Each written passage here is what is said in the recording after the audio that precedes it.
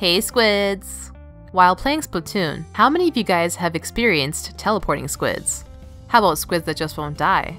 Or maybe you have flat out disconnected from a match. You may have thought, I have good internet, why is this happening? Don't worry, I feel your pain. This is quite common for splooners and other gamers out there. Besides internet speed, there are a couple factors that can contribute to lag, so I'll give you a few tips to help mitigate some of that lag. Keep in mind that this isn't a total fix, though it can prove useful to some of you. Now, I won't go into all the technical details of each solution, but I'll have the links to the more detailed resources in the description below. Just think of this as a checklist of tips you can try if you are having connection issues. This may not come as a surprise, but internet speed and ping are big factors. You may have run speed tests on your computer, and it seems fine. But one thing to note is that those general speed tests are not showing you specifically what your Wii U is getting. Your internet is being allocated to many different devices in your home, and those devices will experience a difference in speed. To run a speed test on your Wii U, you can open the internet browser and go to testmy.net. If you're running internet wirelessly, you can experience much less than your optimal connection from your internet provider. There's an annoying latency that comes with using routers. Your router will experience latency spikes from having to buffer too much data. This is called buffer bloating, which can be the likely cause of teleporting squids, and those times when it takes 20 shots to kill. The better your connection is, the worse buffer bloating can be, because your router is constantly trying to make improvements, which results in interrupting your connection, ironically enough.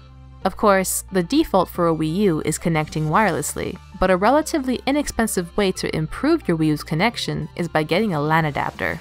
This way, you can connect directly to your modem, which will stabilize your connection.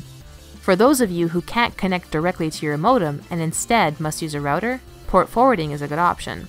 The purpose of it is to create a static IP address for your Wii U, and it blocks any unwanted network traffic, which may be the cause of those annoying disconnects. Another option is to create that static IP address, but instead, you can put that IP address assigned to your Wii U in your router's DMZ. This bypasses your router's firewalls and essentially opens your port like port forwarding does, as all ports in this zone are exposed. Lastly, on connection tips, your Wii U has a set maximum transmission unit, MTU, but this number should be different depending on your connection type. It's usually preset to 1400, but if you have cable internet, then try setting it to 1500, and for DSL, try 1492. This may also improve internet connection issues. Okay, so let's say you have great internet speeds and you've set up everything, but it still seems like something isn't quite right. Like, why is that Inkzuka hitting me when I've clearly moved far away enough? You might be thinking, I'm good.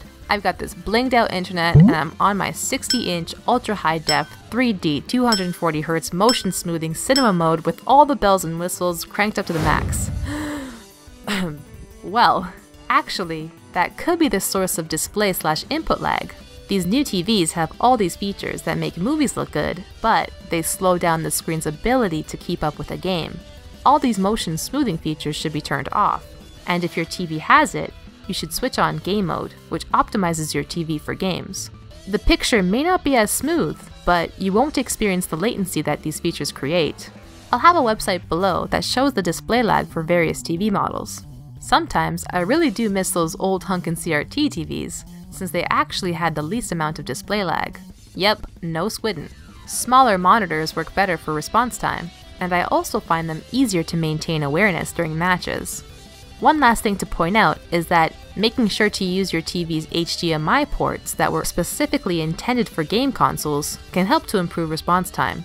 This will be different for many models, so take another look to see if everything is set up right back there, and don't be afraid to consult your TV's manual if you are unsure what some of those ports are. I hope these tips help some of you squids. Let us know any other tips you have come across. Also, a big thanks to our SK teammate Atomic, who suggested and worked with us on this video. And I can't forget you squids that kindly donated footage for this video. All their links, as well as what we covered, will be down below. Stay fresh!